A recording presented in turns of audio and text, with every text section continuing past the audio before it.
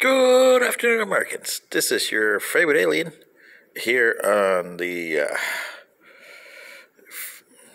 special activities room here at the Springs of Park Hill in Orange City, Florida, on Thursday, August 5th, 2021. Stand by for commentary.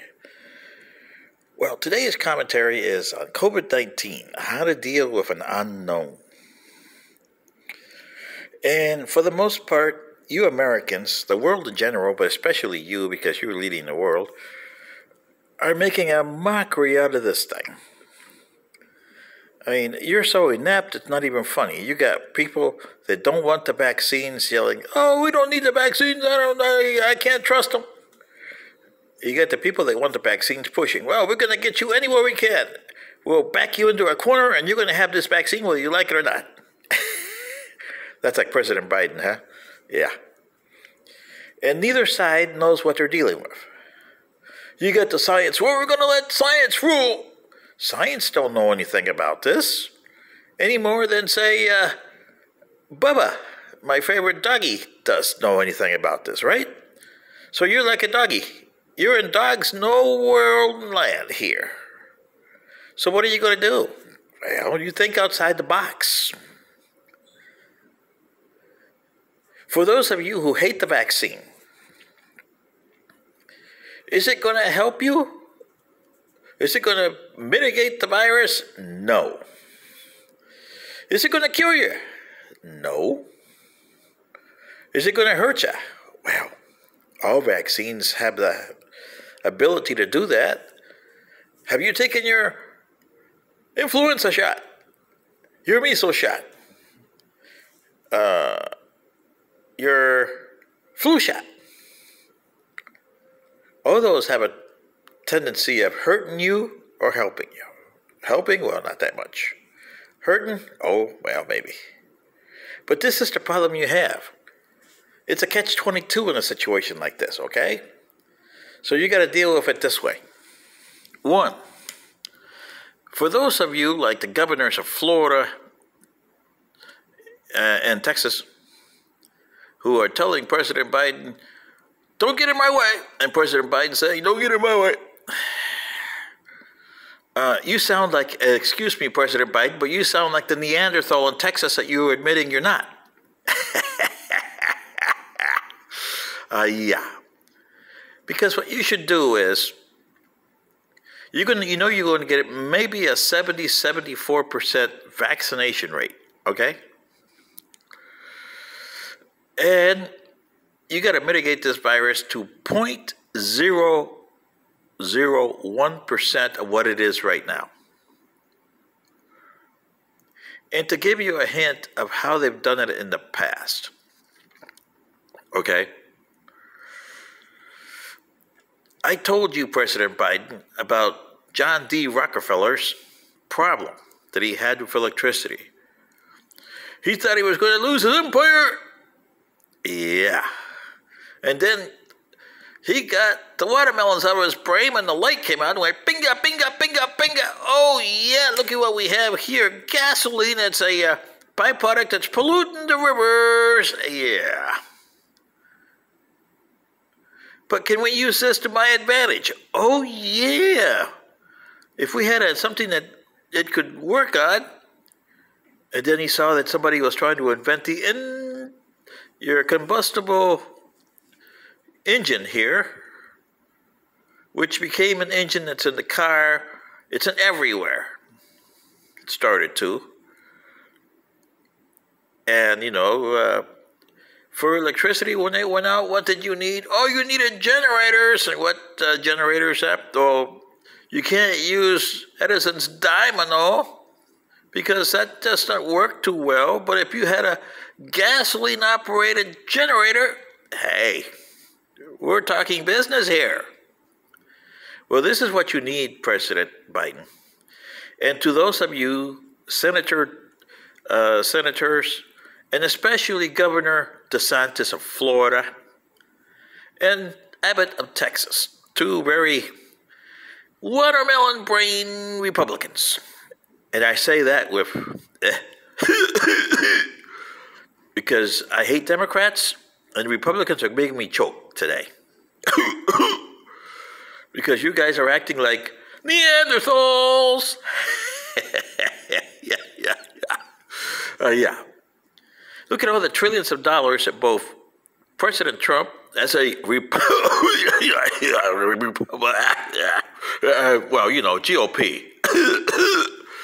and Biden as a elephant. Pardon me, donkey. Well, I can't say Democrat. I'm choking myself, and I just had a hamburger. That doesn't work. But anyway, look at all those trillions of dollars you spend on supposedly helping the American people through COVID. Yeah. Has it done anything? No. Your death rates are starting to climb up. Your variants are starting to eke into your defenses, otherwise known as the vaccines. Now, for those of you who hate the vaccines, yes, the vaccines are not 100%. They never were. There's no such thing as 100%. But if you take the vaccine, you may get some issues, yes. But if you get COVID, and those who have vaccines have gotten COVID, it's not going to be as severe as if you don't have it. That is true. That part is true. How true? We don't know yet. It's too early to tell. But at least you'll have a chance of survival instead of 100% chance of death. Yeah. Wouldn't that be something? And I hate vaccines, by the way, but I have mine. And look at what happened in Panama with the yellow fever, and you had to build the Panama Canal back in the early 20th century. You didn't have the vaccine. It didn't exist for another 35, 40 years later. Okay? So they went to mitigate. What causes yellow fever? Oh, the mosquito. Yeah, okay. So let's mitigate it. And you're saying, oh, yeah, because I know you're going to tell me, oh, yeah, we can't do that on this one because if we use air purifiers, that causes ozone and messes up our ozone layer. Yeah. Well, look what they had to do in the early 20th century to mitigate the deaths. They used oil to mitigate the mosquitoes. They used mosquito netting. Yeah. Mm-hmm. It's more like your mask, Mask today, oh, you got to be under mosquito netting back then. Yeah, it's the same stupid thing. And they used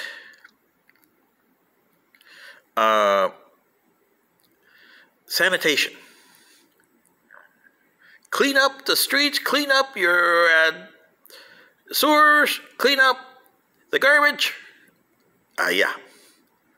And no standing water allowed anywhere. Yeah. That's kind of like your N95 mask. We got to do this. Yeah. Okay, they did that. And then they used chemicals that today are considered dangerous. DDT, asbestos. Panama's lucky it's got asbestos. My grandfather died of mesothelioma, but there's nothing I could do because he was in another country when he died in 2004. But there's a lot of people that lived there that lived under asbestos and lived under DDT for decades. I grew up under DDT and asbestos. I went to a junior high school that had nothing but asbestos because it was the talk of the town back in the early 60s when it was built. Yeah. Asbestos was, the number one thing in the land. Look at what we can do with asbestos. And you know that here in the States. Yeah. Well, asbestos today is, I don't want to take it just like I don't want to take the vaccine. Yeah. See what I mean? Well, today here, if the president and those dumb Republican senators, and governors, i.e. DeSantis and Mr. Neanderthal in Texas, Abbott, get together and say, okay, let's put our differences aside here, boys. We need $200 billion allocated to the different 50 states. How you do it, that's your business. But we need to have the help of the people who make air purifiers to make it even better than what they have right now. And remember, back in the 1940s, you needed a vehicle to get your troops away, and you had Bantam, they had the Jeep, but they couldn't make it. Bantam was just no problem there. So they gave it to Willys and Ford. And the Jeep was, you wouldn't want to ride one of those first Jeeps. No suspension, no nothing. It was a rough ride.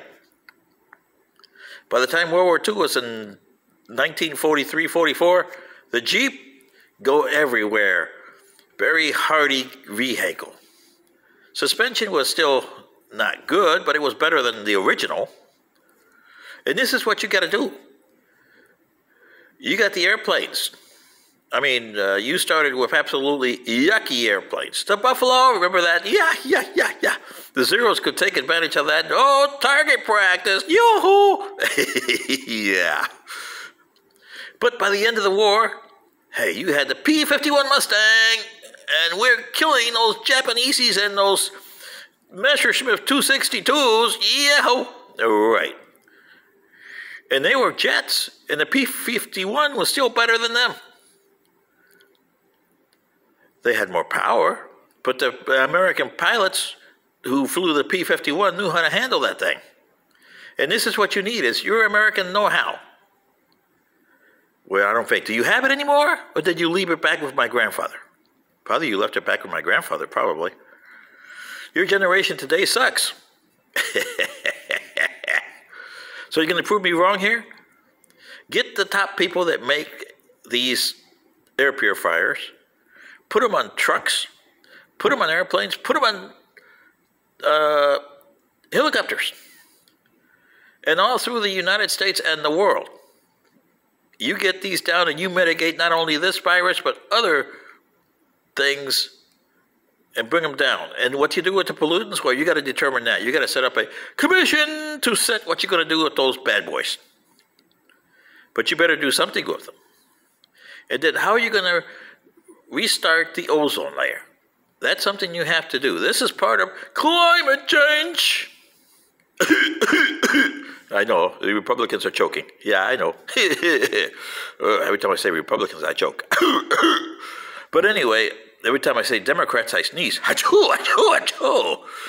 Because neither one of you are doing anything for your people. So what do you say? Get together, get off your duffs, and get something done. This is your favorite alien. Good day.